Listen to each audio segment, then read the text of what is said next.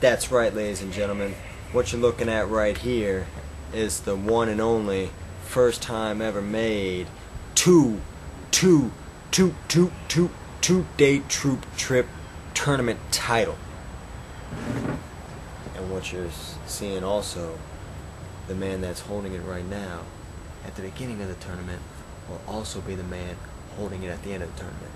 That's right, your boy, the world Madden champion. Not once, not twice, not even 3 or 4, but the 5-time world Madden champion. And baby, let me tell you something.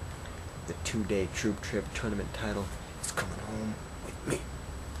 And you see these punks sitting out here shooting at little golf balls? They ain't got nothing on me.